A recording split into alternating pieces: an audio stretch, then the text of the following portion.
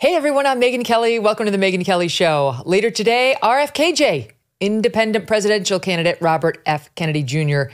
is here back on the MK Show. Looking forward to asking him a bunch of questions, including why he's now really challenging the fact that he's been excluded from this presidential debate, or these two that have been scheduled. But for now, we are on verdict watch as the jury deliberates in the business records trial of former President Donald Trump. This morning, the jury's back in court. They were in the actual courtroom when we kicked things off this morning as of 9:30, hearing a live reenactment, rereading of some of the testimony they've requested. We'll go over what they wanted, plus a rereading of the jury instructions. Oh, were they a little confusing? That's so weird. I'm shocked to hear they didn't understand them the first time around.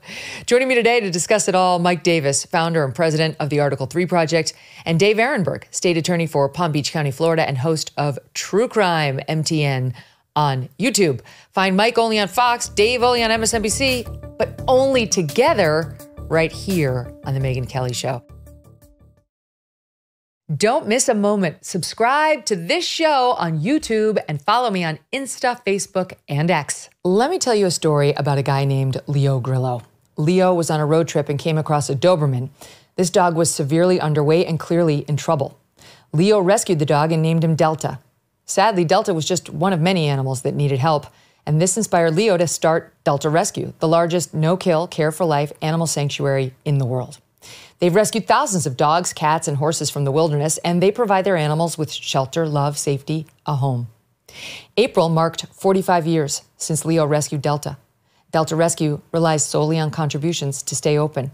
And if you would like caring for these animals to be part of your legacy, speak with your estate planner because there are tax benefits here too. You can grow your estate while letting your love for animals live well into the future. Check out the estate planning tab on their website to learn more and speak with your advisor. We call dog a man's best friend for a reason. You can help those who need it most. Visit deltarescue.org today to learn more. That's deltarescue.org. Guys, welcome back. Thank you for having us. Great to have you both. All right, so the jury wanted to have read back, oh yes, the jury instructions. We all know why. They didn't understand anything because New York State doesn't allow the jurors to take the jury instructions back into the room with them. So it's, my God, this is so confusing. It's not like, did he sell pot or didn't he, right? It's like, good Lord, they have so many steps to go through. So they did that. And then they wanted to hear read back certain portions of the testimony. And I definitely want to hear your thoughts on what we can glean from what they wanted. They wanted certain sections of David Pecker's testimony, the guy who was running AMI, the National Enquirer, and they wanted a little bit of Michael Cohen's testimony as relates to one meeting he allegedly had with David Pecker. They're definitely interested in David Pecker. And my note to myself reads, could the AMI payment to Karen McDougal carry the day? Like that was my takeaway, having read the portions that they wanted to hear. And this is where it got me. This jury may not be putting as much weight on Stormy Daniels as the rest of us did. They may be going with the theory that was argued quite a bit by the prosecutor in his closing, which did spend a lot of time on Karen McDougal, the catch and kill scheme, that was the word used, and like the whole thing. They try, even though we've all been focused on Stormy, the prosecution did argue that the whole thing with AMI was part of this alleged illegal scheme, even though Pecker's done it for many other politicians, including Democrat Rahm Emanuel. But okay. And they wanted to hear Pecker's testimony as follows, that Donald Trump acknowledged, this is David Pecker telling the jurors, this is what they had read back to them in part. Donald Trump acknowledged to me that he had spoken to Michael Cohen and acknowledged to me that he knew Karen McDougal and said, she's a nice girl. All right, so this was Pecker sort of saying, I recognize the story about Karen McDougal allegedly having a year-long affair with Trump was probably true, because his response when asked was, she's a nice girl. David Pecker, let's say that he testified that Donald Trump, he recommended that Donald Trump buy Karen McDougal's story. and that Michael Cohen called David Pecker back and told Pecker, go ahead and do it, buy it. And that this was on behalf of Donald Trump. This is what David Pecker said he understood. He testified again that he believed the McDougal story and that he thought it would embarrass Donald Trump and hurt his campaign, both. And he recommended that they buy it, and then Cohen called him back and said, do it. Go ahead and do it. And that he understood that was Trump's okay. Then David Pecker said, the reason I bought the negative stories on Trump was to avoid personal embarrassment to him and to help his campaign. On cross-examination, they tried to bring out that his memory wasn't perfect, that these events happened a long time ago. And they got into, overall, this is still direct, David Pecker decided that he did not want to be repaid for Karen McDougal's story after he paid her $150,000 for it. And this is something I missed first time around, guys. There was a reason he didn't want to be repaid. It's not that David Pecker had unlimited funds to spend for Donald Trump. It's that he started to get scared that he was going to be in trouble for making an illegal campaign donation. And there was testimony to that effect, that in David Pecker's mind, he had some worries after consulting with a lawyer about seeking reimbursement. He thought it would be too on the nose, and it would underscore that this really was a deal to reimburse him for something, a contribution he made to Trump, and that he just decided to eat it. Now, that doesn't put that knowledge in Donald Trump's mind, that, holy shit, we might be violating election law, which is what they need to do. The prosecution needs to get in Donald Trump's head. We're violating the law right now with this agreement.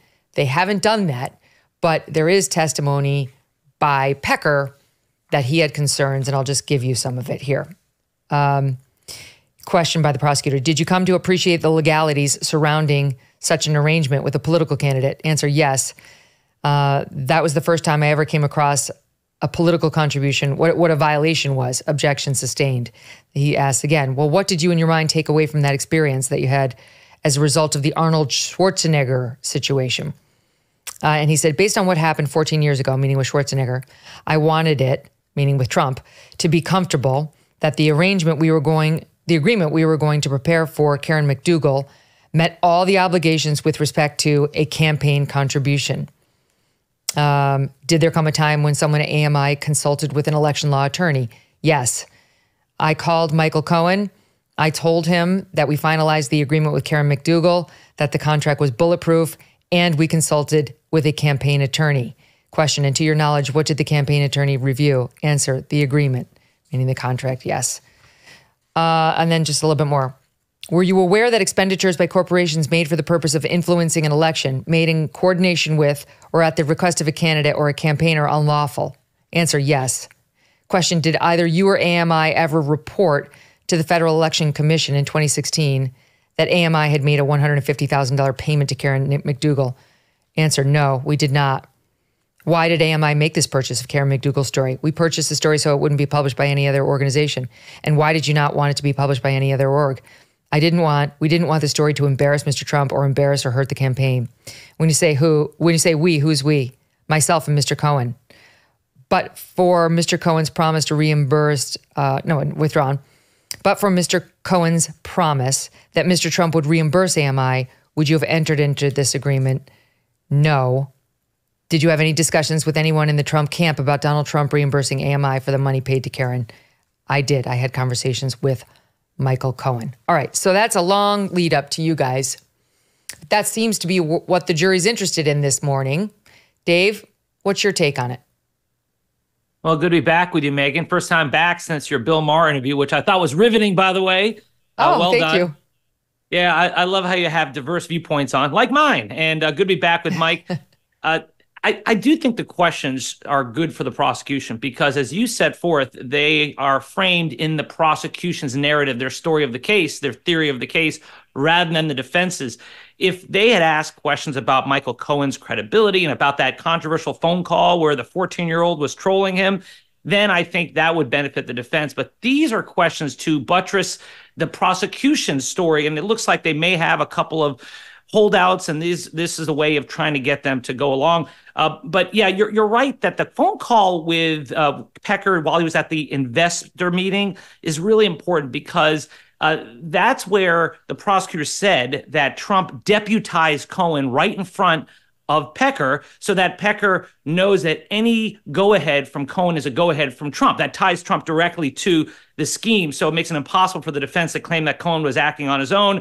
And I think it's important that when Pecker spoke about this, he talked 3 times about this call while he was on the stand, and he said that he told Trump that, I still think you should buy the Karen McDougal story. And then Trump said to me, this is according to Pecker, I'll speak to Michael and he'll get back to you. So I think that's really important. And then you're right about Pecker and the $125,000 rather than $150,000. That was a blow up with Michael Cohen, that Pecker decided to back out of the deal where they were going to assign Karen McDougal's life rights back to Michael Cohen and Donald Trump in exchange for $125,000. And when Pecker backed out of the deal, he said that Cohen blew up and said the boss is going to be really upset about this. So this is all a way to tie Trump directly to the scheme itself. So I think this is good for the prosecution. What do you think, Mike? They're very interested in the catch and kill scheme from the sound of it. Yeah, they're very interested in that. But guess what? That's not a crime. It is not a crime to run a catch and kill scheme. It's not a crime to settle a nuisance claim. There's not a crime here, and that's the problem with this entire prosecution. They did not explain to President Trump, the criminal defendants, throughout the entirety of his criminal trial, what the legal allegations were against him. They did not explain those legal allegations until the very end. And then this Judge Merchan, this corrupt Judge Merchan, who made an illegal campaign contribution to Biden that got him reprimanded from the New York court system, we found out several months ago. This judge's daughter is raising millions of dollars off of this case.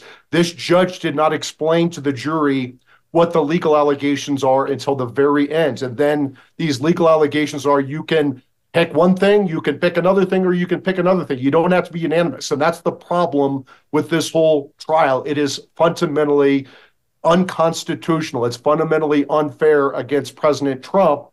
And they don't care. I mean, the fact that the jurors are asking this question, it shows you that they're not being guided by the law. This judge has not done his job in instructing the jurors on what the law is and what is actually relevant, what facts actually matter.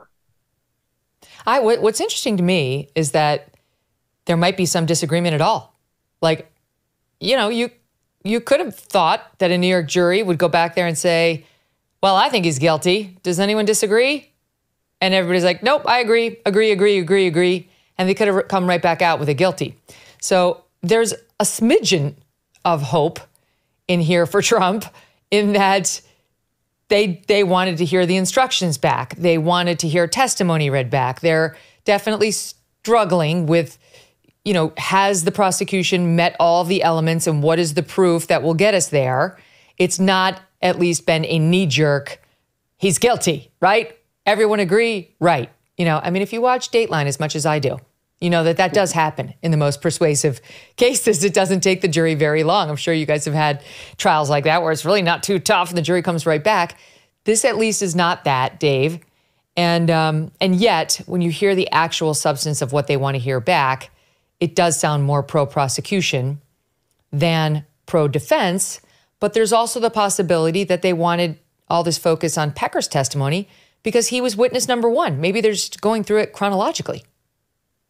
Very true. And reading the tea leaves is often a fool's errand. And so we're doing the best we can. But yes, you're absolutely right. That could be the case. There are reports that there is at least one juror who is very sympathetic to Trump, who was smiling when J.D. Vance walked in the room, the senator from Ohio, and was very pleased when other Republicans entered the courtroom. So that could be a holdout juror, and we just don't know. Now, one thing that New York needs to change, aside from allowing cameras in the courtroom, please, is also to allow the jury instructions to go into the deliberation room with the jurors. Why make it so much harder? Why slow things down? Why play hide the ball? So New York has some changes that they're going to have to make as a result of this trial. Haven't we been on this show for a year now trying to figure out what the hell this case is about? And these 12 lay people, Mike, are supposed to go in there and, like, after hearing the jury instructions now twice, magically have a complete run of it. You know, I know. Oh, yeah, exactly. No, yeah. Well, we don't have to be unanimous on the underlying crime that he allegedly committed or tried to conceal, but we do have to be unanimous on the final verdict. So is everybody clear? Okay, and raise your hand if you think he violated federal election laws, the underlying crime. Raise your hand if you think it was more document falsification. You over there, who did you vote for tax fraud? Yeah, that was a tax fraud, right? So we've got 3, we got 4, we got another 3, but how, are we unanimous on the ultimate? I mean, can you imagine what's going on in there? Yeah, and that is a clearly unconstitutional legal instruction that Judge Merchan gave to the jury, where he instructed the jury that they don't have to be unanimous on whatever the second crime or second bad act that Trump supposedly committed in furtherance of this underlying bookkeeping misdemeanor that transformed this underlying bookkeeping misdemeanor. It's not a bookkeeping misdemeanor because a legal expense is a legal expense and it's in his private books. So how can this be a business bookkeeping misdemeanor? But let's play along. They don't even have these jurors were told by Judge Merchan they don't even have to be unanimous on what the second crime was to make this bookkeeping misdemeanor 34 felonies. That is a direct violation of a Supreme Court case that my former boss, Justice Neil Gorsuch, wrote in 2020, Ramos versus Louisiana. You have to have a unanimous jury verdict on all essential elements, and that applies to federal cases and state cases like this case in New York. This is clearly unconstitutional, and if New York statute says otherwise, that New York statute is unconstitutional, and if this judge were actually doing his job, he would have read that New York statute so it was in line with the U.S. Constitution, so it was in line with Ramos versus Louisiana from 2020, but he didn't do that because he is a corrupt partisan judge who is railroading President Trump because his daughter is raising millions of dollars off of this case. Megyn, can I jump in on that? Yeah. Thank you. I know there's been a lot of talk about how you don't have to be unanimous, but I reread the jury instructions, and you do. Number one, you have to be unanimous on the falsification of business records. Second, this, according to the jury instructions, it says the jury must find unanimously that Trump intended to defraud by concealing a conspiracy to promote his election as president by unlawful means. That's that second statute, the one we discussed in New York state law. Yep. You have to be unanimous on that. Not on what he was trying to cover up, the crime he was trying to cover up. Well, it's on the unlawful means. What is unlawful means, right? Within that state statute, what is unlawful means? And you could have different interpretations of what unlawful means, meaning it could be the campaign finance, it could be tax issues, it could be the subsequent falsification of records by Cohen when he applied for the loan from the bank. Dave, those would be unlawful means. You don't find this unfair to be like, I said yesterday, it's like, let's make a deal. In door number 1, you have federal election violations. Who would like to choose that as your underlying crime?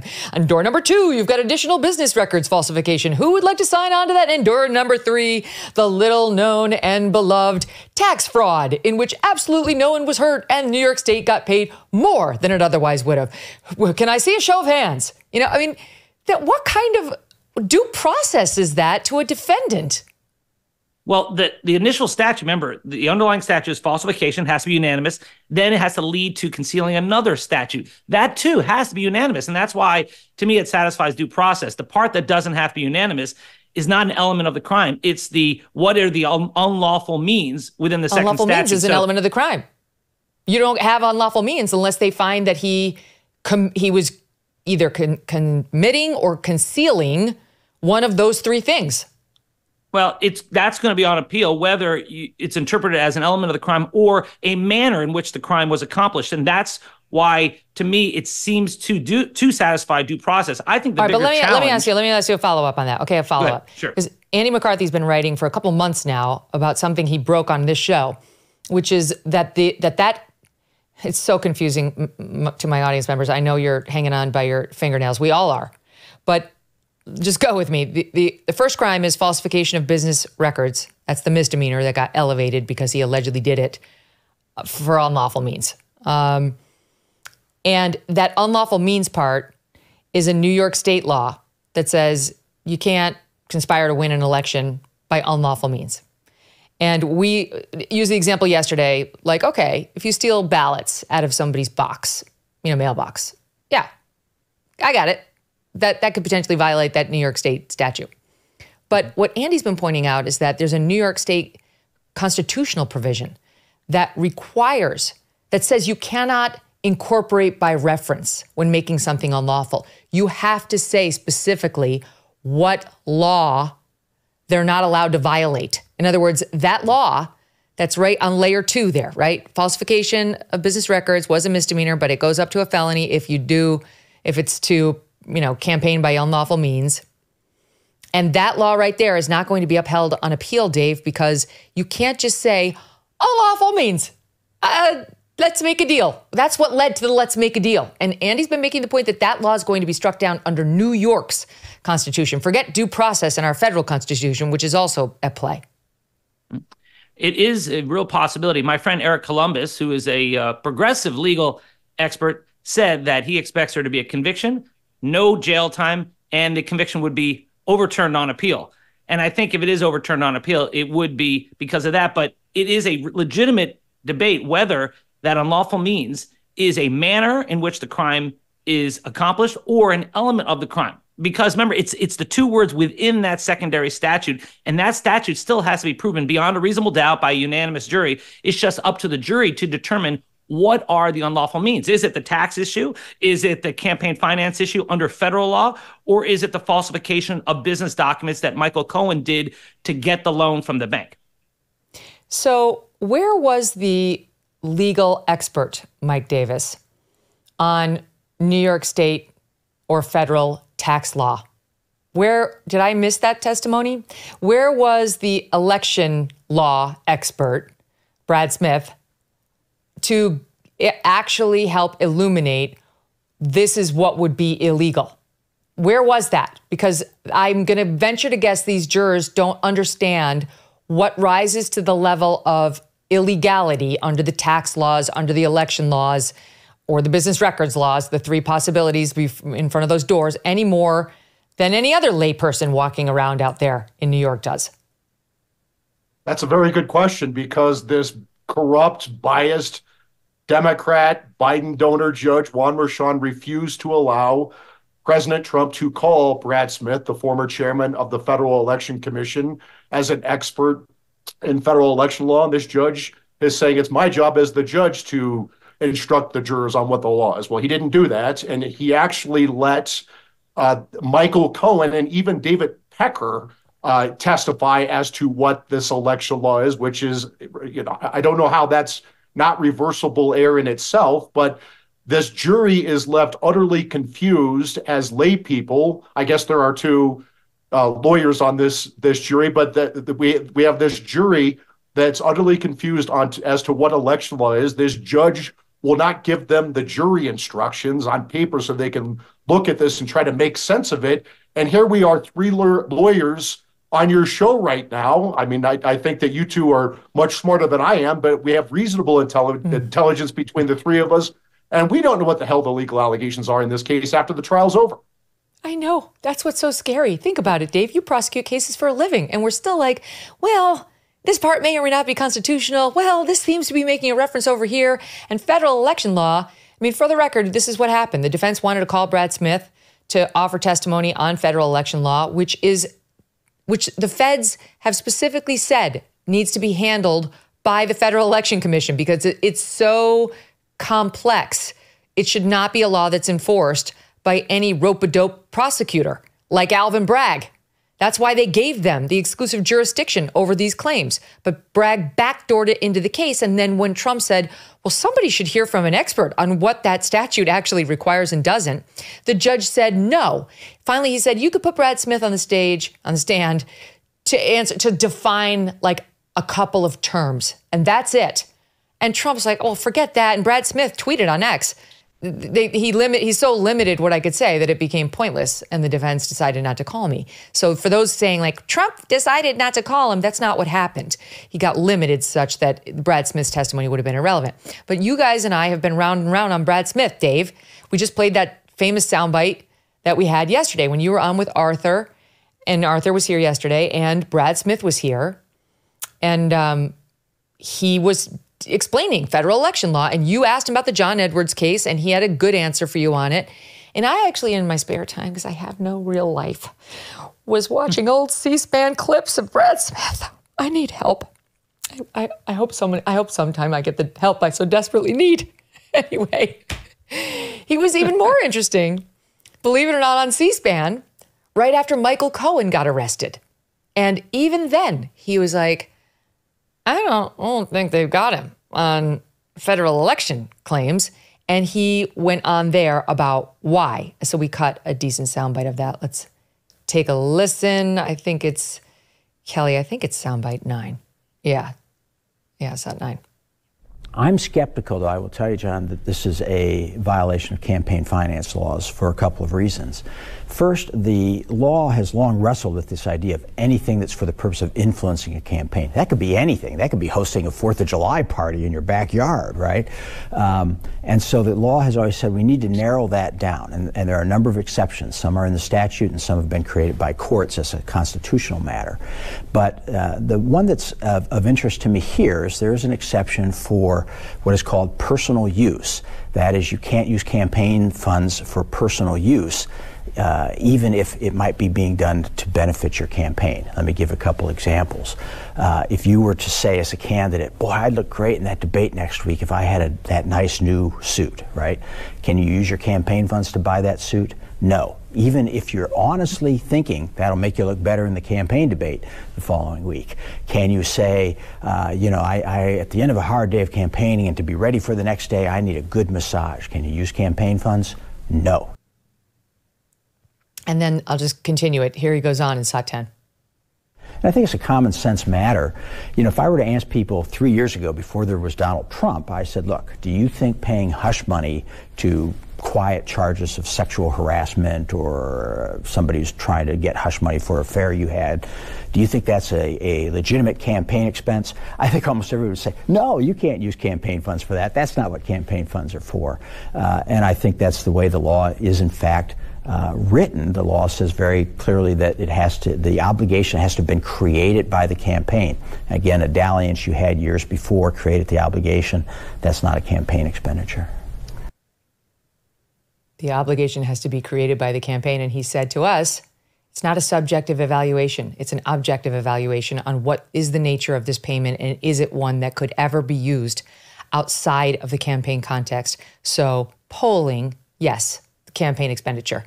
Get out the vote materials, yes, campaign expenditure. But hush money to pay off somebody threatening to embarrass you in the media, definitely not. People do that all the time, as David Pecker testified, but this jury definitely does not understand that, Dave. Well, I point to John Edwards again, and there was a prosecution, not a successful one, but the feds brought it because donors paid his mistress to keep her quiet. Now, his case was stronger than Trump's because they paid her well in advance, and they kept paying her well after the election. Here, there's plenty of evidence that Trump wanted to pay off Stormy Daniels to keep her quiet before the election and didn't even want to pay her, wanted to delay the payment until after the election so he wouldn't have to pay her at all. So I think that's where... You're getting into motive, which I get. You're right in line with the judge's instructions in doing so. I mean, I get it. And that this is what the jury is going to be debating right now behind closed doors. But and you raised John Edwards with him, and he shot that down saying that they got it wrong. That was not an appropriate reference to the campaign laws back then. And sometimes judges and juries and even prosecutors, they get it wrong too. And two wrongs don't make a right is basically what he's saying. And here we have, it's like the underlying basis for it's like think about the norms they've crossed. Mike, I'll give this one to you. It's not even like, oh my God, this is such an egregious violation of the election laws, we've got to do it. And it's the feds who have the jurisdiction. This is a state prosecutor without jurisdiction who's gotten this in front of this jury, backdoor, because first thing is falsification of business records. Then you add the unlawful means to make it into a felony. Then you got to ask what unlawful means are. And he's got the 3 doors, right? Federal election law tax law and additional business record falsification. And it's only down there that he tries to resurrect this claim in a way that they did in the John Edwards case, which wasn't one and which has been criticized by people who understand the law, like Brad Smith, who got the boot on the forehead when he tried to get in front of this judge and jury. Well, first of all, we have to clarify this. Did John Edwards use campaign funds to pay his mistress, or did he use personal funds? I just don't know that. And it was that makes Bunny a big Mellon difference. paying off Riel Hunter. My God, where's that? Look at those names. They're still in there. The hamster's still running on the wheel.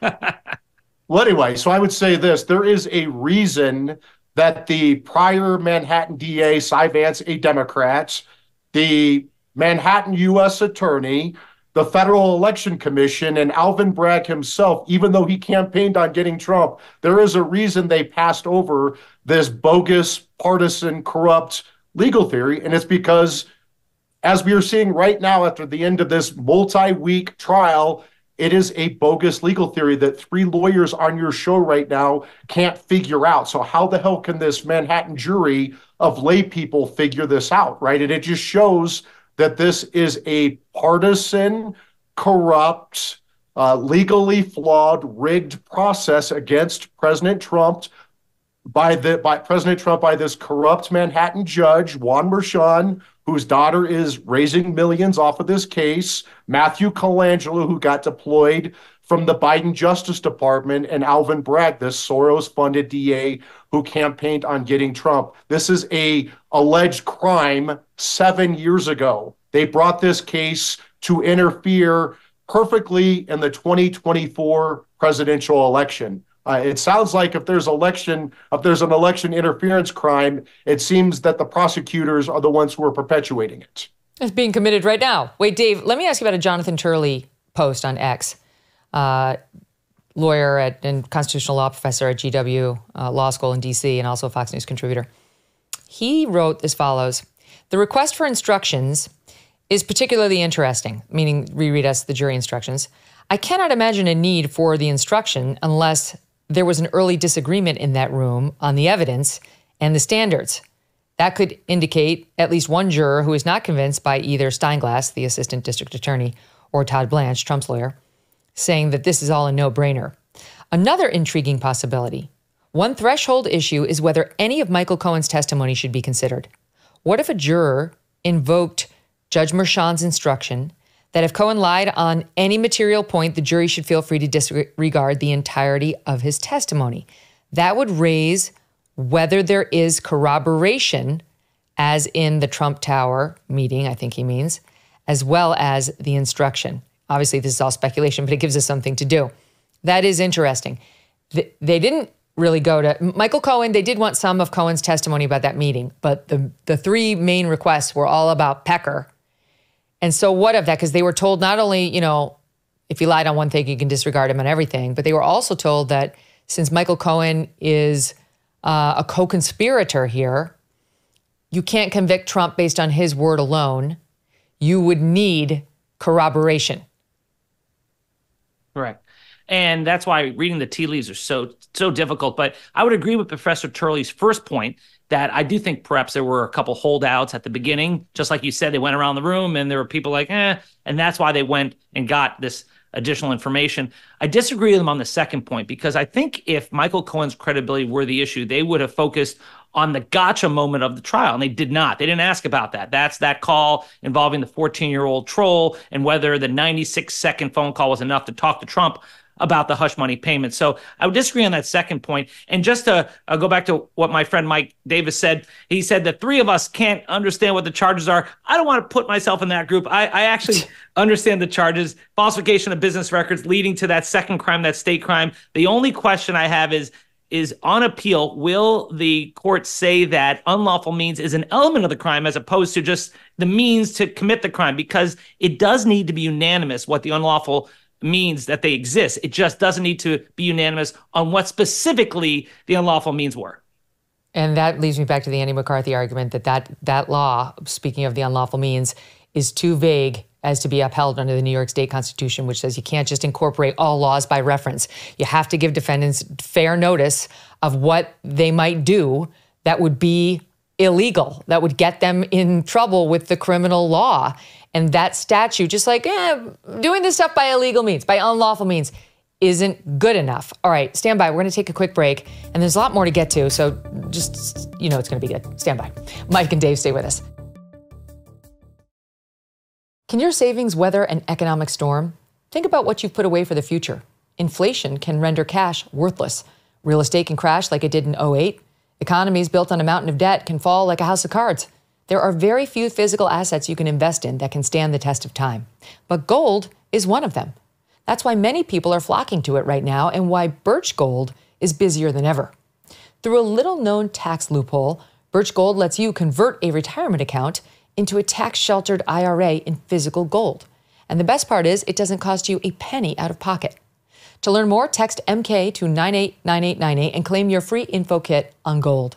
Again, can your IRA or 401k weather an economic storm? If not, consider looking into Birch Gold. Text MK to 989898 and explore securing your savings today. With respect to Judge Marchand, I mean, I am like now, I have like a man crush on him. Right. He is such a great judge that it's hard to see that the jurors wouldn't have the same impression. I mean, you just keep on thinking, if you looked in a dictionary for like judicial temperament, that's what you get. Okay, Mike Davis, that's your favorite judge. He's talking about your favorite judge. That's Andrew Weissman, former general counsel at the FBI. With a man crush. What's wrong with his man crush, Mike? Well, this is Andrew Weissman, who was Bob Mueller's lead prosecutor for the Russian collusion hoax against President Trump, the Crossfire Hurricane bogus investigation made up with the President Obama, Biden, Hillary, the DNC. So it's actually quite amusing to watch Andrew Weissman go on MSNBC. He puts down the wine glass, it goes on MSNBC, and says these most outrageous partisan things that just proves that this Democrat lawfare and election interference against President Trump for the last 8 years has actually been not a conspiracy theory. It's pretty amazing to hear him talking like that. That wasn't what Alan Dershowitz said on the show yesterday, having been in the courtroom for his excoriation of Robert Costello, the witness. As Alan put it, it was a, you looking at me? He was mad. He was getting the side eye. Whatever. It's kind of beside the point at this point. The jury's got the case, and we continue to await. They deliberated for about 4 hours yesterday. They're back in there. They had all the readbacks. I think they went probably back into deliberations around, I don't know, was it about 11? So now they're another hour, 40 minutes into it. It doesn't seem all that easy, whichever way they go. It seems like they are struggling with something. All right, let me shift gears because I've got to talk to you guys about the Alito story. It's been everywhere. And I want to know what you think about it. So the story is, for the audience members who haven't been paying attention, Justice Samuel Alito has a home down in the DC area, and then he has a vacation home on the Jersey Shore. Yes, same. Go Jersey. And I'm going to look for him. I didn't know he was down there. I'm going to be annoying. Anyway, so then what happened was outside of his DC area home, his wife, we now know, was flying an upside-down American flag right after January 6th because Alito said, after this was reported by the New York Times breathlessly, she'd gotten into a dispute with a neighbor who was very nasty and very hardcore political, and this person wound up calling Mrs. Alito the C word and had signs on their lawn that read F Trump, but more explicitly. And she didn't like that. There were kids at a bus stop. You know, she objected to the language. Anyway, it went from bad to worse. And this was her little protest. You know, she turned the flag upside down, and the New York Times thinks he should recuse himself, as do a lot of lefties, from the J6 case that's now pending before the Supreme Court, the immunity case that is going to come out any day now on Trump. I mean, to me, that's just absurd. And then they were like, oh, it's not just that flag. At the Jersey Shore house, they were flying an Appeal to Heaven flag, which was, checks notes, on George Washington's ships during the Revolutionary War. So F Mrs. Alito. in her alliance with GW. And now he needs to recuse himself because of that. So it led to something I have never seen from a justice before, because the New York Times is all over this. They've made this Jodi Kantor's full beat. For a while, she did Me Too cases, and now she's on the Samuel Alito beat. He writes, it's basically, F you. I'm not recusing myself from anything. He says, I understand you want me to go because you claim these two incidents created an appearance of impropriety that requires my recusal. He says, I'm going to read you excerpts. I had nothing whatsoever to do with the flying of the flag. He's talking about the upside down one in Virginia. I was not even aware of the upside down flag until it was called to my attention. As soon as I saw it, I asked my wife to take it down, but for several days, she refused. Okay, it is getting interesting. My wife and I own our Virginia home jointly. She therefore has the legal right to use the property as she sees fit, and there were no additional steps that I could have taken to have the flag taken down more promptly. All right, I'm starting to have questions that I didn't have before. My wife's reasons for flying the flag are not relevant for present purposes, but I note that she was greatly distressed at the time, due in large part to a very nasty neighborhood dispute in which I had no involvement. A house on the street displayed a sign attacking her personally, and a man who was living in the house trailed her all the way down the street, berated her in my presence using foul language, including what I regard as the vilest epithet that can be addressed to a woman.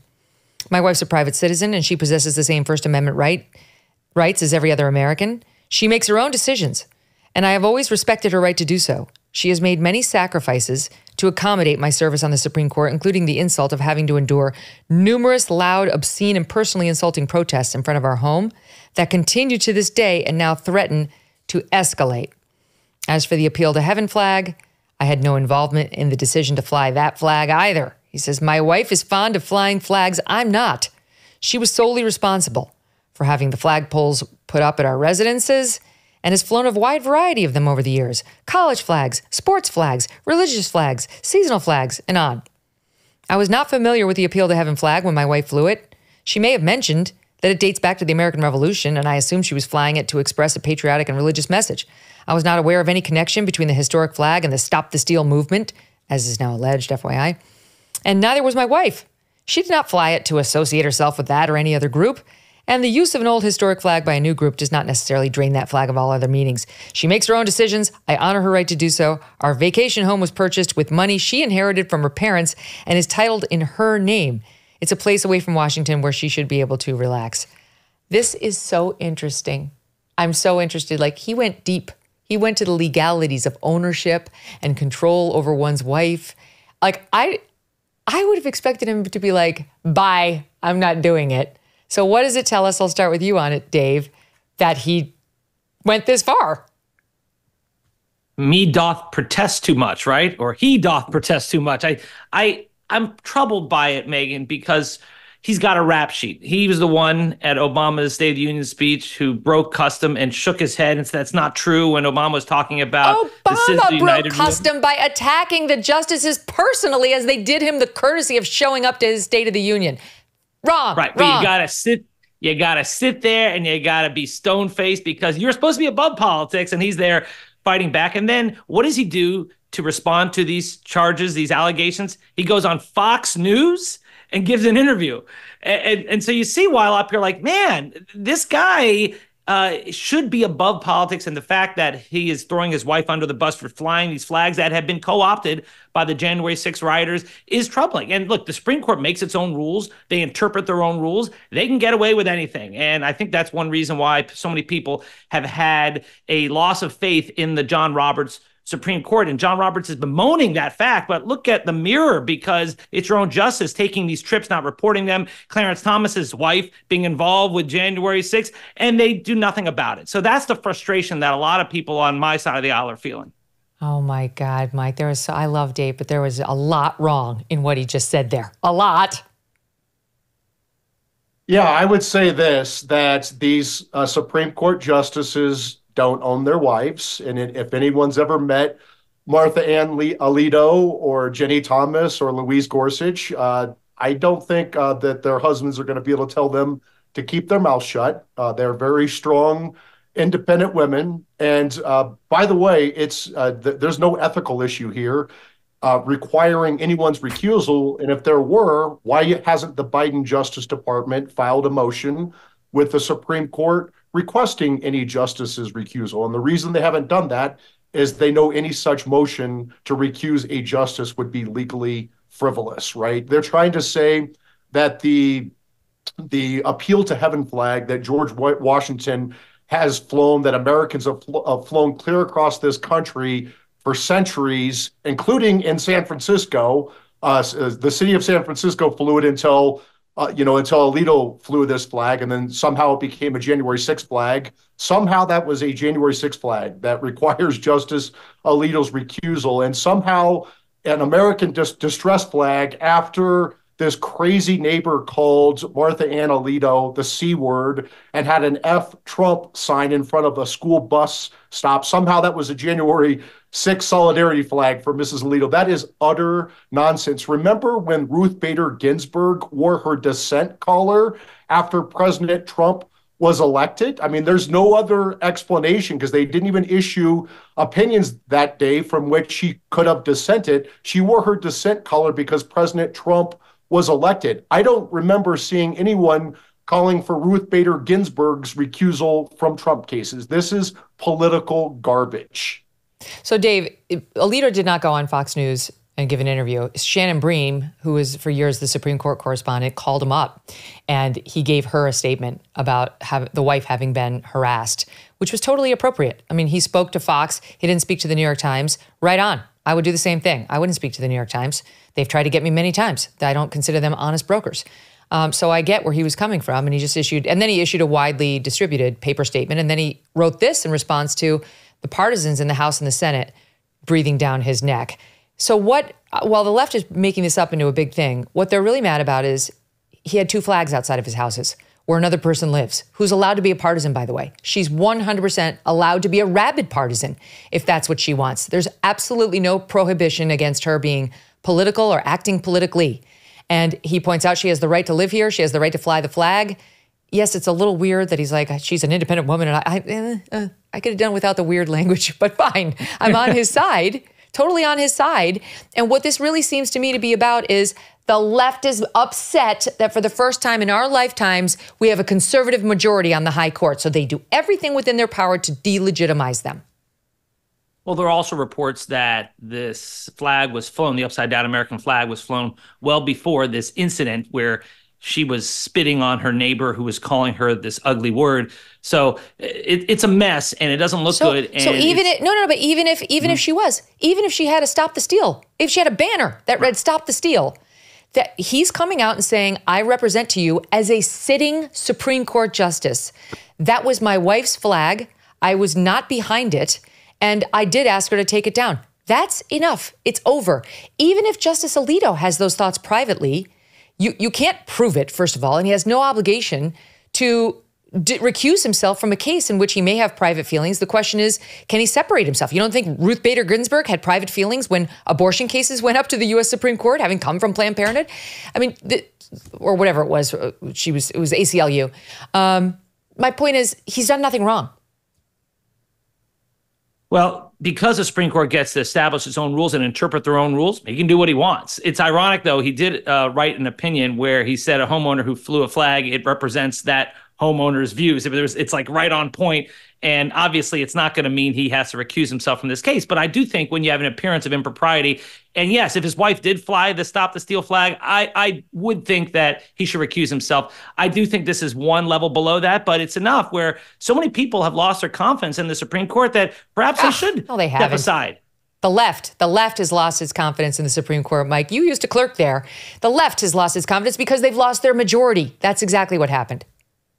Yeah, and I was the chief counsel for nominations on the Senate Judiciary Committee with oversight over the federal judiciary, including ethics for the Supreme Court. Remember, with the Supreme Court, they're not interchangeable like the lower federal court judges. You can't substitute them out. There is a presumption, a strong presumption, that Supreme Court justices do not recuse on cases based upon the appearance of impropriety because they don't want people playing games to try to target conservative or liberal justices to get them to recuse on key cases like presidential immunity, to flip Like this the one. outcome in a case. Mike, That's I only have a exactly minute what left. the Democrats are doing here.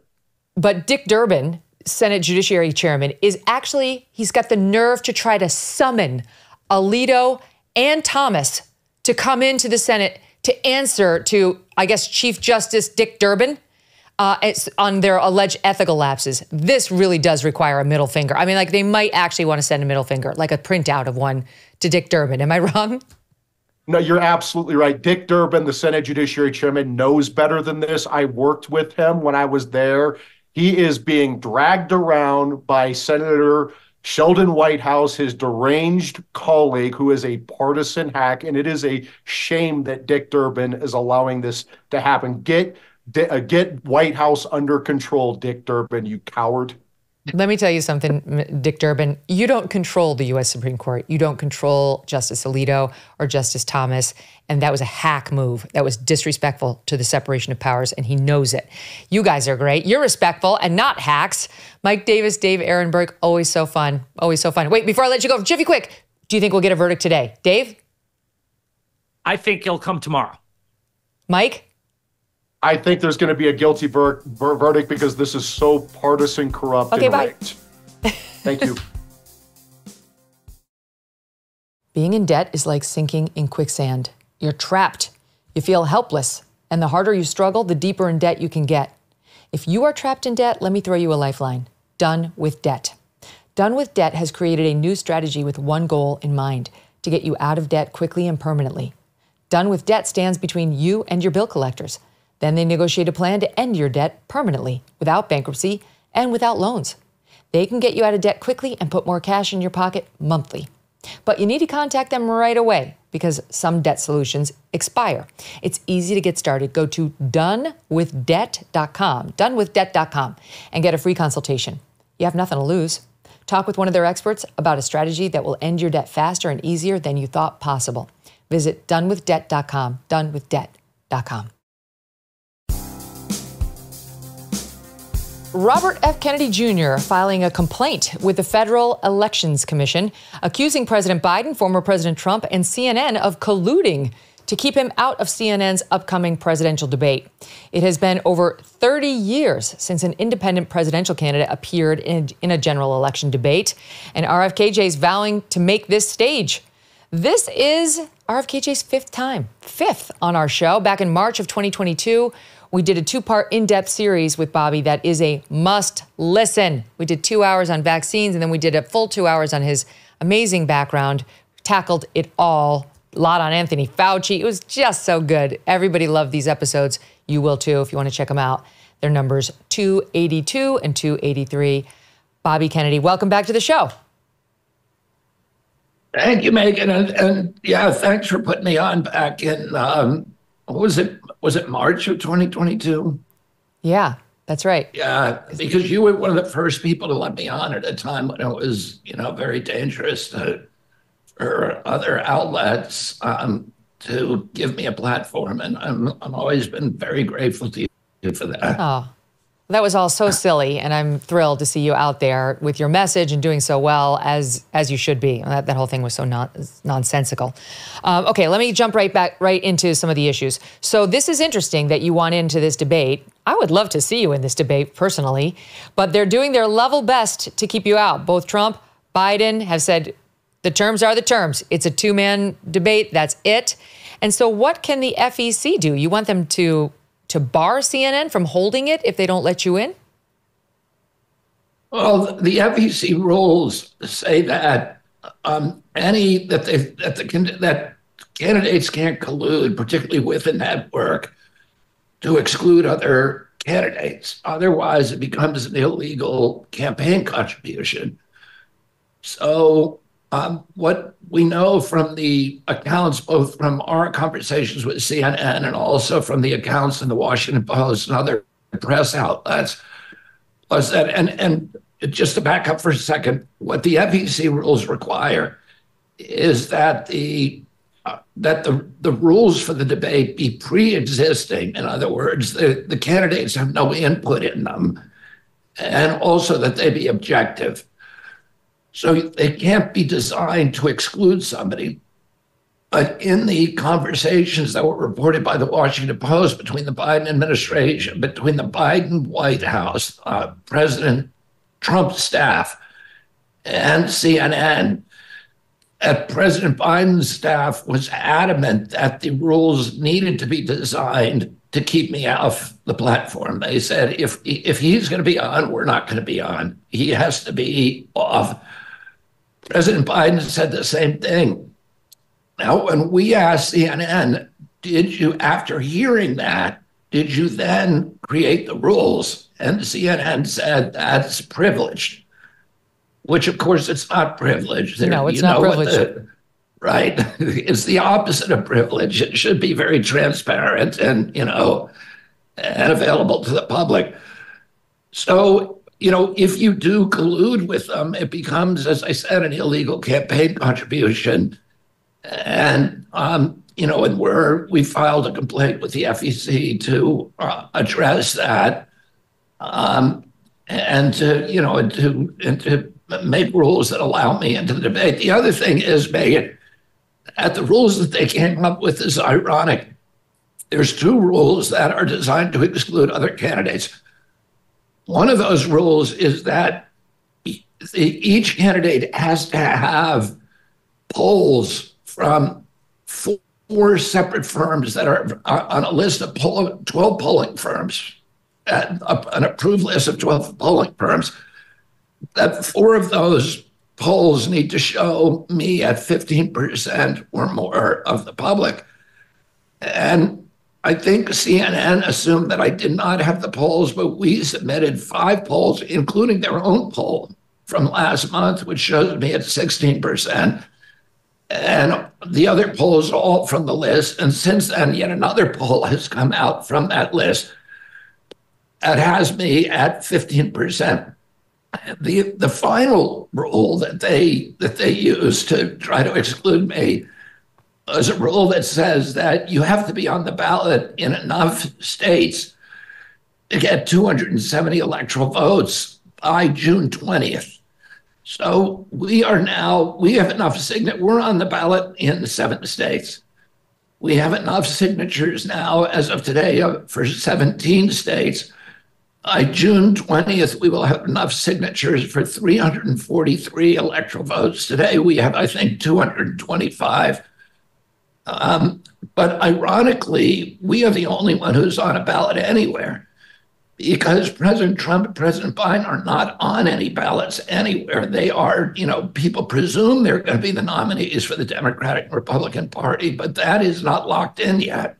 Mm-hmm. So I'm the only one who will qualify for that requirement. And so CNN is kind of in a jam. And, we think that if FEC acts, then we will win this. They don't want you. ABC doesn't want you. Trump and Biden don't want you. And right now, given the bypassing of the Commission on Presidential Debates, they're calling the shots. So this will be interesting to watch unfold. I think you'd be a great addition up there. I think it'd be fascinating to watch them respond to you and some of your issues, which are important. That's why you're polling well with a certain segment of the population. Let me ask you, Donald Trump quickly is on trial. The jury is deliberating the charges against him right now. We have read this week in Politico that President Biden intends to address the verdict when it comes down, we presume, assuming it's guilty. I don't know if he's going to do anything if it's not guilty. From the White House, that he's going to comment on a criminal case from the White House. Do you think that's appropriate? I try to stay away from commenting on these cases because I think it feeds into this, national polarization. And I don't comment on President Trump's personal issues, on Hunter Biden or, any of the Biden administration's personal interviews. And I try to really talk about the economy, about the fact that we've got a $34 trillion debt that's nobody's talking about, the fact that 60% of our kids are sick with chronic disease, the fact that 57% of Americans can't put their hands on $1,000 if they have an emergency, on the forever wars that both President Trump and President Biden support. And on this polarization that they both feed into, which is toxic and is more dangerous, I think, to our country than any time since the American Civil War. What I've tried to do, what I said when I declared a year ago, is I'm going to stay away from the, these little cultural war issues that are orchestrated to keep us all at each other's throats, and to focus instead on the values that keep us together and the issues that are critical to us healing our country, both economically, spiritually, culturally, and healing the rift. Oh, I've been pretty disciplined about not commenting on the legal case. I don't. Well, this isn't an ask for that. This is a question about whether you think it's appropriate. You're running for president, for the president of the United States to comment on an individual criminal matter, even one that involves a former president and, not for nothing, his chief political rival. I don't think that I would comment if I were president. I don't think I would comment on this particular case. I think this is the weakest of the case against President Trump, and it's not kind of an existential case. I mean, maybe it's appropriate to comment if the case about the January 6th election, if that came down, it may be appropriate to make a comment about it. If it were me, I would try to focus on making healing comments rather than comments that demonize, the President Trump, who's, likely to be the nominee of the Republican Party, or that demonize people who vote for him and support him. I would really try to do something that was going to heal our country rather than increase the division. It looks like it's going another way, but we'll see. First, we have to see what this jury does. And as I say, I'd be surprised if he said anything if Trump gets acquitted and hung jury. We'll find out. I guess we'll find out. All right, so I've got to ask you a couple questions. Last time we spoke, I asked you about your stance on legislation banning puberty blockers, cross-sex hormones, and these gender reassignment procedures for minors. And you said that you would support a ban if the minor didn't have parental permission, but you weren't sure about an outright ban, even where there's parental permission. Have you given any more thought to this issue? Yeah, I have. My stance now is that I'm against them altogether for people under 18. And a lot of that is, against the bans or against the procedures? Against the procedure. I would ban them in kids under 18. I would say this. I think people who have gender confusion, that they need to be treated with compassion, with kindness, with utmost respect, and that any kind of bullying or vilification of people who are struggling with those issues should be, is itself contemptible. But there are a lot of there's this recent study in Europe, particularly from the UK, that throws water on a lot of the claims that were being made by the pharmaceutical industry and by the proponents of these gender blockers. Yeah, and I, having looked at that report, the results of that report, with some horror, I became convinced that this is, it's something that shouldn't happen. We stop kids from driving. We stop, we don't allow children to drink until they're 18. And these 21. Decisions, or 18 or 21. My kids used to drive up to Montreal, and I grew up in, when it was that's legal right. in this country. Way back when we were little. Yeah, that's right. So yeah, the 21. So, and the decision to do this, these puberty blockers is consequential, and it has lifetime consequences. And a lot of people are remorseful about who make those decisions when they're young, are later on remorseful about the results. So my position is that we shouldn't allow them at all for kids under 18. Well, this makes perfect sense to me, much more sense than before, because one of the things people love about you is how you are totally unafraid to call out the medical industrial complex. And that's why you were so vocal during the COVID lockdowns and about the vaccines and how we were being misled. And this, to me, seems like yet another area in which we could really use your honest voice. You touched on it in your answer there about how that same complex is making money hand over fist off of hurting children, off of chopping off the body parts of 14-year-old kids. It's nuts. And it's completely backwards to what the Hippocratic Oath requires of them. And yet we're seeing for ourselves now in this one example, some of the things you've been saying for years, which is they don't care about you. They care about themselves and their bottom line. Yeah, I mean, I would agree with that.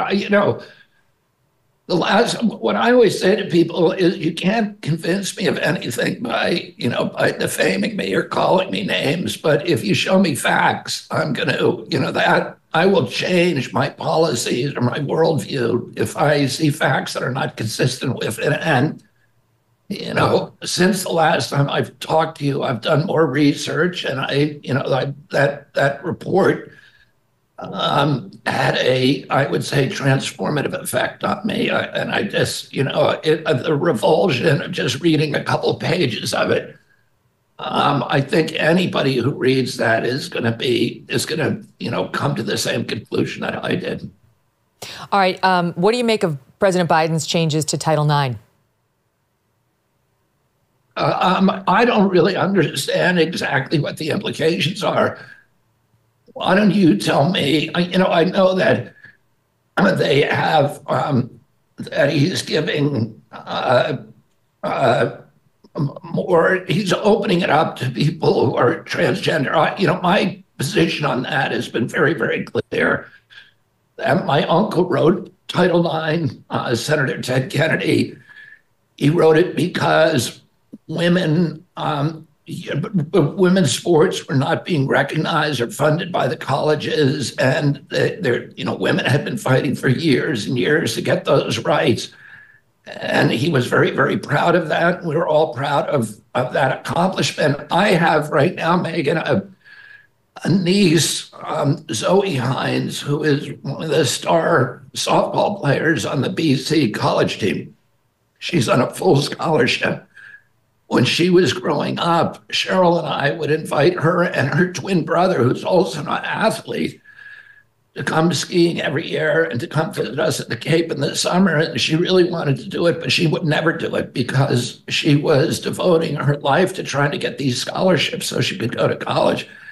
It would be really ironic and tragic, in my view, if she could lose her place on that team to a boy who walks off of a boys' softball field and just says, well, I'm a girl now, and knocks her out of competitive play. So I don't think that's a good result.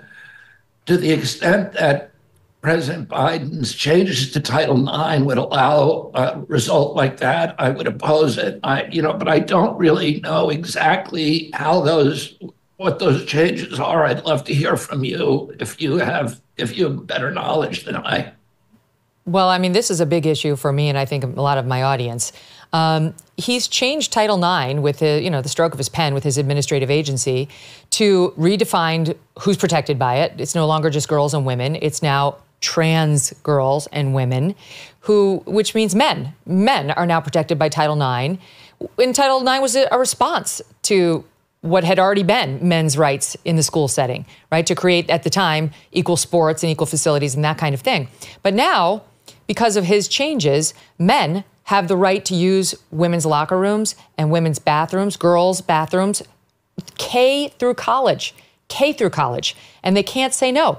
So if you have some hulking 275-pound man who last week ran as a male runner and he decides he's a girl now and he wants to run against the female runners, he can do it, and he can use their restroom, and he can do it, full man, full genitalia, no hormone therapy, no dress, nothing. He can parade around.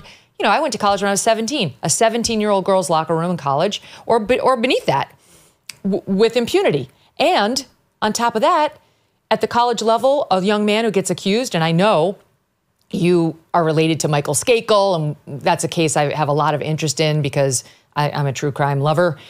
Anyway, he's a Kennedy who was accused of killing a young girl in a Connecticut neighborhood. And anybody, and you had another family member who was accused down in Florida of a sexual sort of Me Too situation. In any event, my point in raising this is not to bring up the family tragedies, but these young men on college campuses, thanks to his changes, are no longer going to be afforded due process. Now they no longer have the right to counsel, the right to cross-examine. They now have the hearings held, their trials, their kangaroo courts, by the same person who investigated them. So the prosecutor winds up being their judge. They have no right to demand evidence. So if this girl's been texting her roommates, I was totally into it, it was consensual, these guys will never know that, all because of President Biden's stroke of the pen. Just in defense of my cousin Michael Skakel, I did do a book on that. Yeah, I read it. On that, and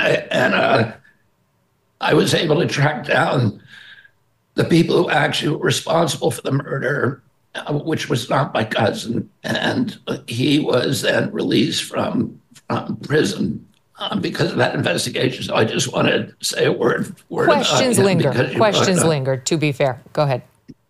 Yeah.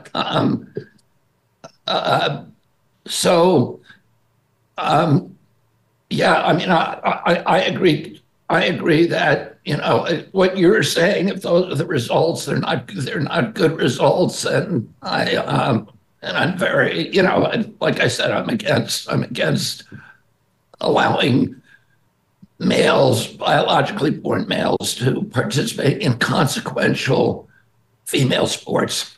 Right, but this goes beyond that. We're talking about locker rooms and bathrooms now in the school setting. Yeah, that probably doesn't make any sense either. Okay. While we're on the topic of women's rights, let's talk about abortion. That's another issue that you've sent some mixed signals on, and I want to ask you about your position. Last August, you were speaking to reporters at the Iowa State Fair, and you said you'd sign a federal abortion ban after 15 weeks or 21 weeks if you were elected.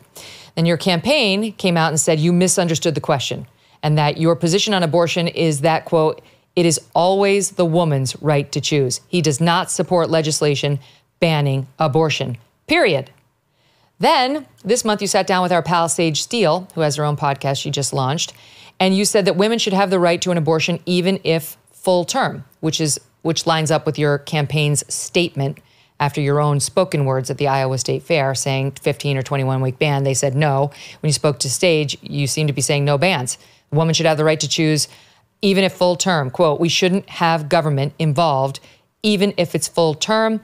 Then there was outcry and you reversed yourself there, saying in a tweet, once the baby's viable outside the womb, it should have rights. It deserves society's protection. So at this point in your campaign, isn't it fair to say you should have a firm position on this and be able to espouse it clearly and uniformly? I suppose I should. I'll tell you what my own evolution was on this. I've been a medical freedom activist for my entire life. So my inclination is that government should stay out of medical procedures, and that with abortions, that we should trust women. We should trust the judgment of a mother. My understanding was that, well, you know, my initial understanding when I gave that interview in Iowa was that was the same as Roe v. Wade, which protects mothers and the woman's choice during the early part of pregnancy, but then later on in pregnancy after viability, that the state has an increasing interest in regulating and protecting that unborn child. And that interest would increase up to the day of pregnancy, of birth. I got blowback on that position, and particularly from my wife and her sisters, who are very close advisors to me. And one of the points that they made is that there's no woman who wants to get pregnant and then carry that pregnancy for 9 months and then at the last minute abort it. That just doesn't happen. And indeed, there's a lot of advocacy groups that say that that literally never happens, that the choices that are made at the end of pregnancy to abort are choices that are made on usually on dire medical emergencies that involve either the health of the child or the health of the mother. And that's, to me, it seemed like that's the last place that we want to bring in bureaucrats or government officials to make decisions. That's when you really want to leave the decision to a mother. When I gave that decision on Sage Steele, when I gave that, talked about that position on Sage Steele's program, I got a lot of blowback from people and some data that indicated that actually there are a lot of not a dramatic number, but in the thousands of births each year that are elective abortions during the final month of pregnancy. And in my view, those should not happen. And you know, I've seen the pictures that are very gruesome, as I'm sure you have. So I changed my position again. You know, I'll change my position always based upon if I was wrong on the facts. I'm not going to dig in and defend a position where factually I believe that my initial position was wrong. So that's my position now is basically the same position as in Roe v. Wade, that the government does have at the end of pregnancy after viability, that the government does have an interest in protecting the unborn child. So you say the final month of pregnancy, you saw gruesome photos about abortions there, which would be 36 weeks to 40 weeks. A pregnancy lasts 40 weeks. Are you saying that you would allow abortions all the way up to 36 weeks? Because viability happens a lot earlier, happens in the low 20s. Depends on who you ask, but between the low 20s to 28 weeks.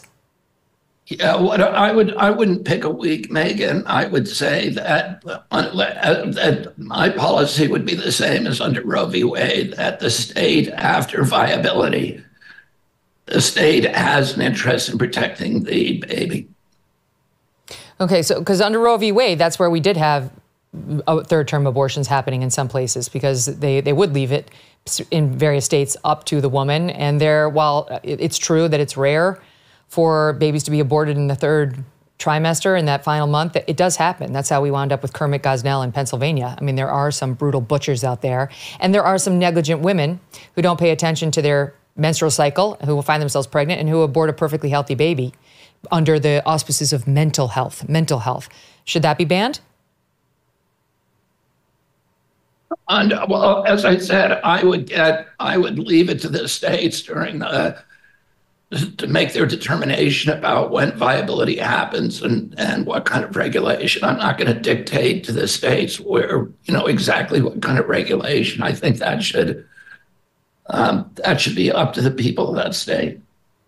That position you just espoused is currently Trump's position, that it should be left to the states. It's a state's issue, and it's the default constitutional provision post-Dobbs, which got rid of Roe versus Wade. So I think President Trump would give no protection to, as I understand his position, to the women's right to choose even early on in the pregnancy, and that's not. He says it's a states' rights issue. Yeah, it's a states' rights issue, and I would say that the women should have federal protection up until viability.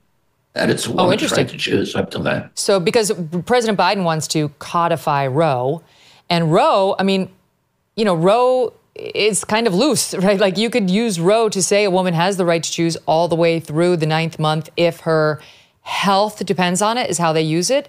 And when you think about, okay, the mother's life, that's one thing. Of course, the life that's here and existing always gets precedence over the unborn life.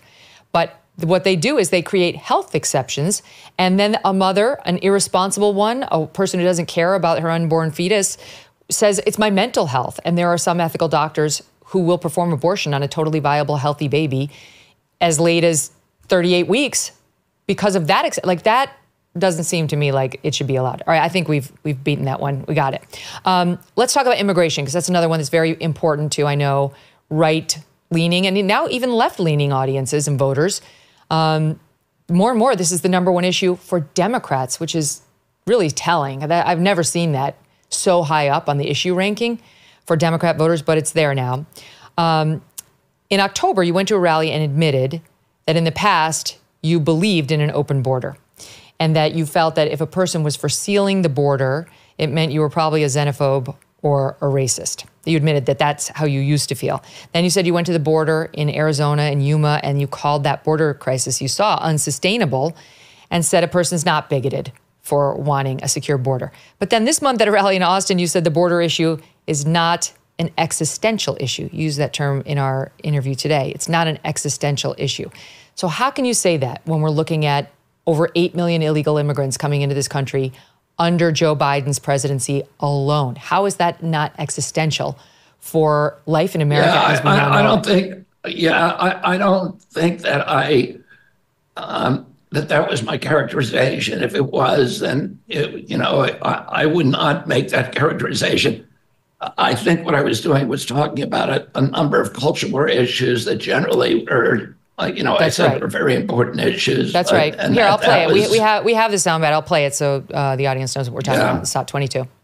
We have two presidents who are running today, two ex-presidents. One is the current president. They both had 4 years in office. They couldn't be more different than each other. But the issues that they're actually disputing on are a very narrow Overton window. It's what Nicole was saying. It's guns, it's abortion, it's the border, it's trans rights. These issues are all important, but none of them are existential. None of them are the issues that really matter to you, to me, to our children. The border. Yeah, well, if I was talking about another class of issues that are actually existential. I think arguably the border is existential, and maybe more than arguably, it just may be. What I saw on the border was cataclysmic, and I never thought that people who oppose, and I never thought we should have an open border. By the way, Megyn, I thought that. I opposed for a time President Trump's wall, and I said I was wrong about that. We do need a wall. We don't need a wall 2,200 miles all the way from Brownsville, Texas to San Diego, but we do need a wall in the populated places where immigrants undocumented immigrants can disappear very, very quickly. I think it was a huge, not just a mistake, but a catastrophe that President Biden suspended the construction on the wall when he first came into office, and then also began tearing down a lot of the infrastructure for making sure that didn't happen, and essentially implemented an open border policy, although President Biden's administration denies that. Everybody at the border knows that to be true. But I watched 300 immigrants come across the border at between 2 a.m. and 4 a.m. The first time I was there, I've been back, et cetera, but they were coming from all over the world. They were coming on buses that were owned by the Sinaloa drug cartel that was bringing them from the airport in Mexicali to the border in Yuma, and then allowing them 110 or 105 people on each bus. The first two buses that came were West Africans. There were only the whole evening. I only saw two Latin American families, one from Colombia, one from Peru. The rest of the immigrants were coming from Asia, from Ukraine, from China, from Uzbekistan, Kazakhstan, Nepal, Tibet, India, Bangladesh. And they were responding to advertisements that the drug cartels put on TikTok and YouTube, where they offer immigration to the United States for $10,000 to $15,000 per person. And they all knew exactly what was going to happen to them when they crossed the border. the Border Patrol had been reduced, instead of defending the border, to processing all these new immigrants coming across. They give them a fingerprint check to see if they have a criminal record. If they don't have a criminal record, they bring them to the Yuma airport and put them on an airplane to any destination in the United States with no with a court date in the asylum court 7 years in the future. And 9 million, up to 9 million people have come across that way in the past 3.5 years. And yeah, I would say that is existential. There's no nation that can survive if it doesn't protect its borders. So, my bad. Okay, let's talk about an issue that's somewhat obscure, but I think our audience is going to remember this. So way back we just celebrated our 800th episode, but way back in episode 125 of this show, before we'd even added video, we had on a rancher. She was from Wyoming, and she was objecting at the time to this bill, this law that President Biden had pushed through, which sought to give Black farmers federal financial assistance based solely on their race, not on their financial condition, not on any suffering they may have had economically, based totally on their melanin. And the farmers didn't wind up getting the financial relief because several lawsuits were filed claiming that's race discrimination. That's illegal under the Constitution. And so the program was frozen after an injunction. So I want to play you the soundbite of this rancher who we interviewed. Take a listen. It's basically a slap in the face saying, hey, just because you're white, you can't apply. And, it's wrong. And you've been talking about the USDA's past discrimination. Well, a big part of it is women like me have been discriminated against, not me specifically, but women in the past. And they're completely overlooking that aspect of it. And so being a white woman who's recognized as being socially disadvantaged, it does humiliate me because I should be a part of that group. And then, I look down at my neighbors who are struggling, who are barely getting by, and I don't know if they're going to make it another year. And it's humiliating to them because they don't feel like they deserve it enough either. And, it's just completely wrong. Okay, now you were recently on a podcast with a Black farmer and vowed to give Black farmers this money. Now, I've just outlaid for you why it's so controversial. Do you stand by that pledge? Yeah, and I think the woman that you talk to does not have the whole story. Here's what happened, Megyn. There was there's a program within the USDA and the Department of Agriculture that is designed to help small farmers across this country, which was the reason that the USDA was launched in the first place. USDA now does the opposite of that. It protects big, industrial agricultural production, and basically enables a war against small farmers. But there is a program that still exists within USDA that's designed to give low interest loans and grants to small farmers. As it turns out, the man who was running that program for decades was a man who was intensely racist. And there is a racist history within the group, conceded, but I want to get to present day because I will. I've been letting you finish, but I just want to make sure that we're on point here because under our U.S. Constitution, it's unconstitutional to discriminate on the basis of race. You can't do it to whites, just like you can't do it to blacks.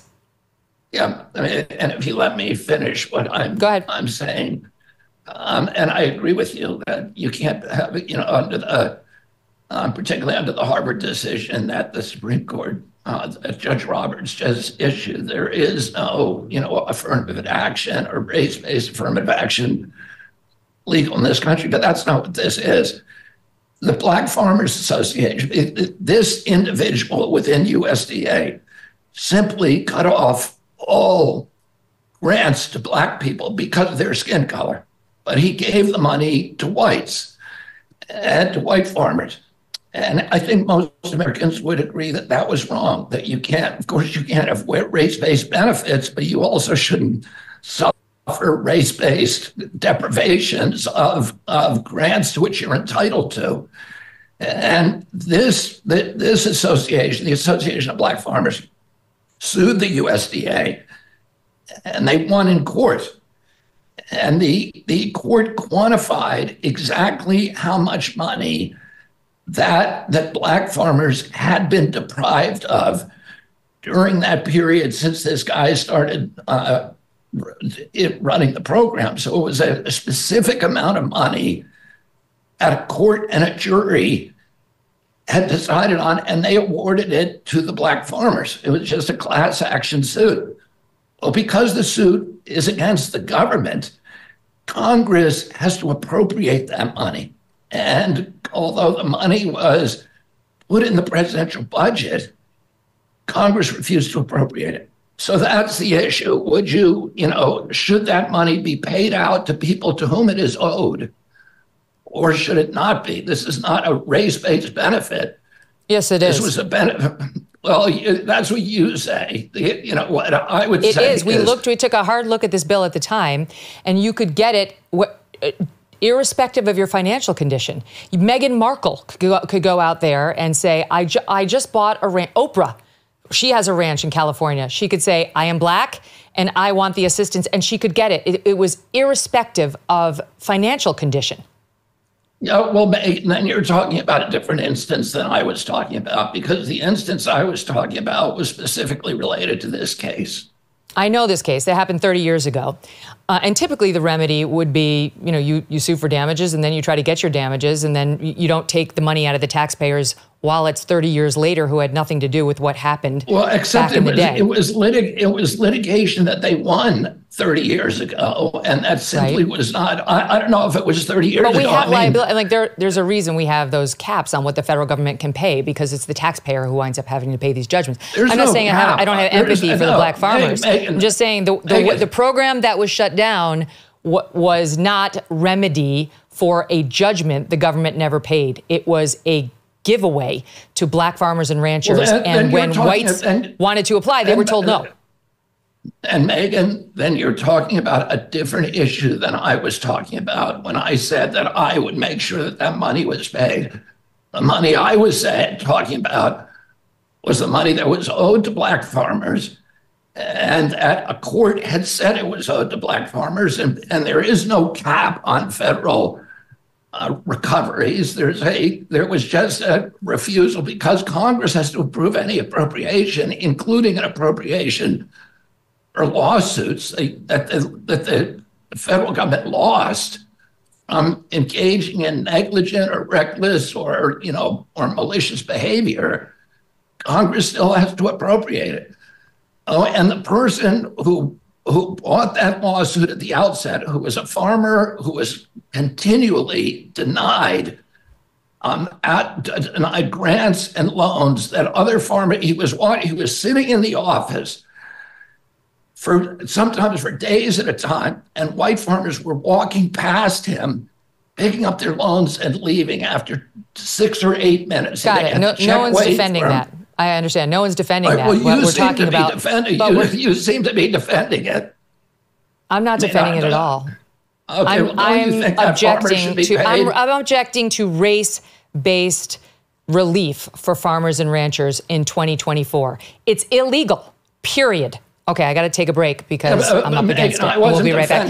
We'll be right back. I know, I got it. You're suggesting I am defending no relief to any farmers who have been aggrieved by the U.S. government. The way you handle that is you file a lawsuit the way they did. I understand they didn't get the relief they wanted. It's unfortunate, but that doesn't necessarily mean 30 years later you create an unfair program to remedy these past wrongs in which white economically disadvantaged ranchers get screwed. We've gone through it. We've spent far too much time on it. I've got to take a break. I'll be right back. Stand by. As we draw near another critical election, it's not just about casting your vote, it's about elevating your voice. I want to tell you about the Association of Mature American Citizens, or AMAC. That's more than just a senior discount organization. They unite like-minded patriots committed to preserving our cherished values and actively opposing the leftist agenda. As AMAC's membership grows, Washington listens. Every new member strengthens this movement. If you love America, check out amac.us/AMAC. AMAC.us/Megyn and consider becoming a 4-year member for just $30. AMAC membership gives you access to the AMAC magazine, free Social Security and Medicare guidance, money-saving discounts, trusted news, sweepstakes, and more.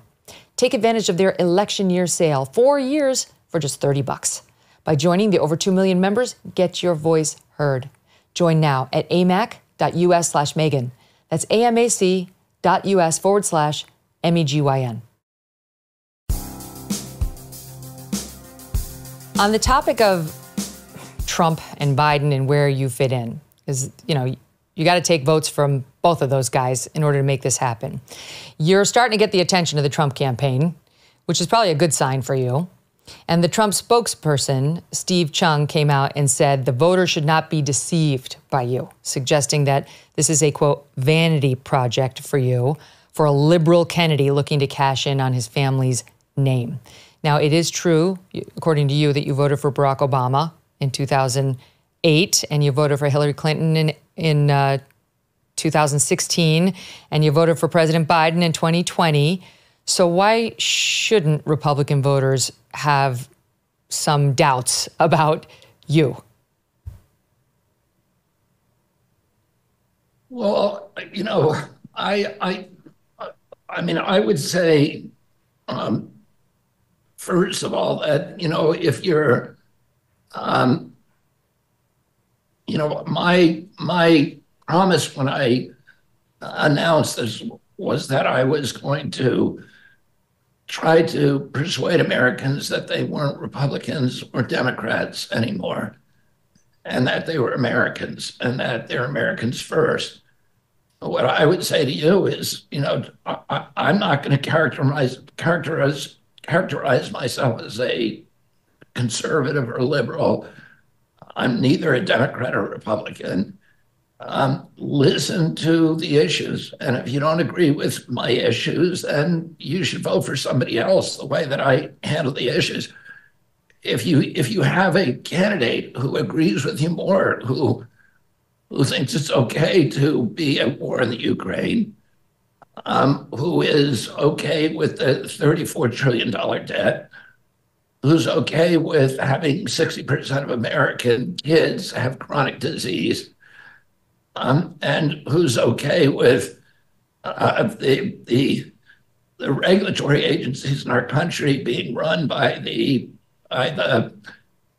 industries they're supposed to regulate, and this corrupt merger of state and corporate power that President Biden and President Trump have presided over, then if you're okay with all that, then you should vote for one of them. If you're tired of those things and want to do something different, if you want to change, if I get elected president, all that's going to change. The government's going to stop lying to you. Why? Because on my first day in office, I'm going to issue an executive order saying that any federal employee who lies to the American public in conjunction with his job will be fired. I'm going to stop the CIA from propagandizing Americans and from censoring Americans. I'm going to fire any federal employee who participates with the mainstream media or the social media in censorship. I'm going to stop the chronic disease epidemic and save this country $4.3 trillion we're now spending on chronic disease. When my uncle was president, 6% of Americans had chronic disease. Today it's 60%. Diabetes in this country. When I was a kid, a typical pediatrician would see one diabetes case in his lifetime. Today, 1 out of every 3 kids who walk through his office door is either pre-diabetic or diabetic, and it's costing us more than the defense budget to deal with diabetes. President Biden and President Trump have never mentioned that issue. They're never going to. They're never going to fix the budget deficit. Why? Because they ran it up. President Trump, in his 4 short years, ran up $8 trillion in debt, more than all the presidents combined from George Washington to George W. Bush. And President Biden is trying to beat him on that. And neither of them are going to deal with the existential issues that are actually threatening our country. So if you want to label me as a conservative or as a liberal, I don't think it's accurate. I think I'm trying to have a common sense solution to what's happening in this country. I promise to listen to people, to change my mind when I'm wrong on the facts, to not demonize and marginalize and vilify other Americans, but to try to find the common ground that we all share in common, rather than, focusing on the trials and the culture war issue and the race issues that, Republicans and Democrats are all trying to get us to focus on. And it's like jangling the keys. Even the issues that you focus on today, Megyn, are all culture war issues. It's like these are important. These are important too. I have a huge audience, Bobby, as you know. I have a huge audience, and these.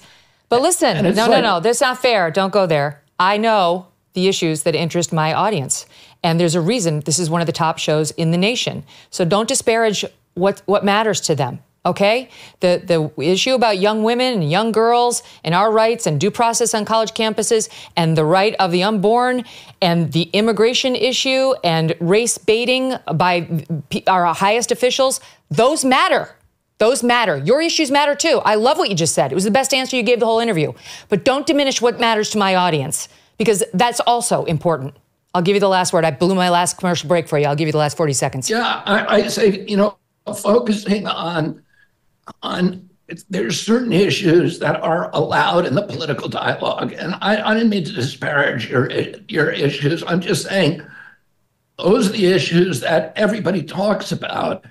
And then you look around and you say, but, there's all these other issues like the continual wars and nobody's talking about. And no, you're right. Those are the ones I get I'm trying to I got to cut you off because the Megyn. computer's it's going to end us in 10 seconds. Those are important, and we've discussed those on some of your earlier appearances, and I hope there'll be another one. I admire you. Thank you so much for being here. Bobby Kennedy, back tomorrow. Thank you, Megyn.